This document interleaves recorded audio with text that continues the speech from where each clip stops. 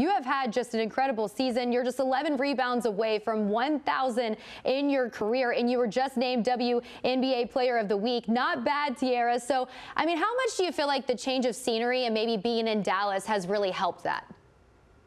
I've come around great guards. My guards can all shoot it, as well as, the Dallas teams were missing an inside presence, and that was me bringing me in.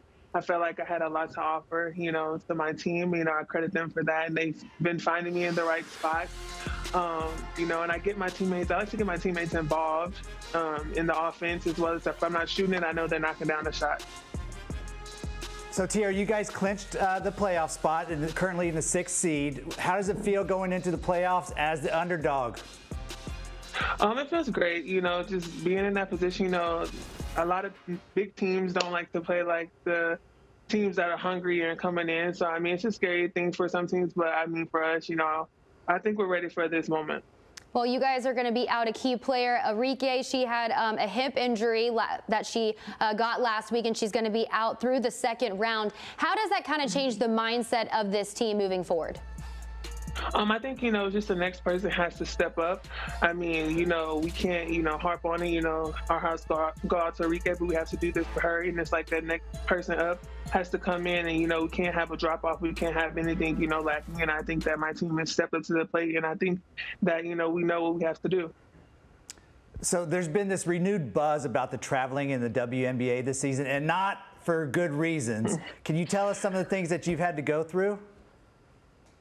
Me personally, the thing that I hate the most is like the shortest person on a plane will always have like the extra row, and that puts me in a bad position because it's like I either have to sit in the middle or I have to sit like in a regular seat sometimes. Oh, no. And it's just like, yeah, it's not the greatest, but I mean, what else can we do besides, roll with the punches? I try to get a little bit more recovery when we get to the hotel when that happens. But I mean, solid work in progress.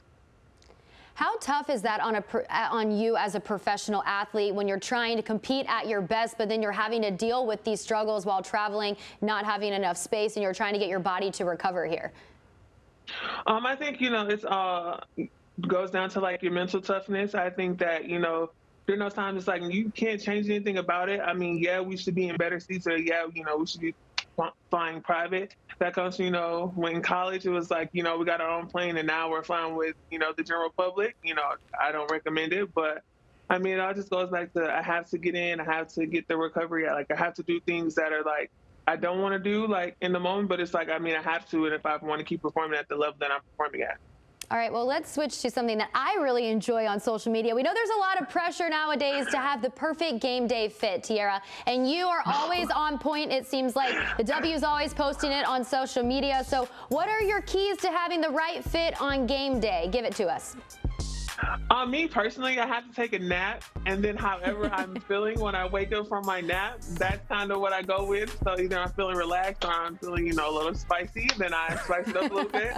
But, it really all depends on how good the nap is. So when the fit is really good, that means I had a good nap. Now, if the fit is kind of like, okay, then, my nap was a little rocky. I feel that. I feel that way coming to work sometimes. I'm like, yep, it's going to be a sweatshirt and jeans kind of day. Yep, just throw it on and let's go. I've already changed since we started this show, so I love the spicy comment. Okay, so here, besides you, Teaira, who is the best dresser in the WNBA? Oh, there's so many. You got to pick one. Besides you, though. Spot here.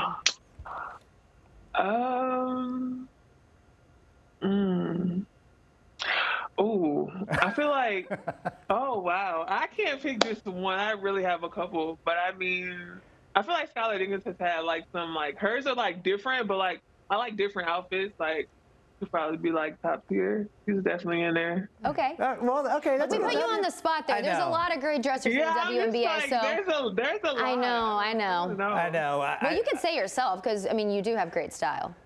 I mean, I did, but he said I couldn't say myself, so I was like, oh, okay. I know. I should have said you could go ahead and say yourself.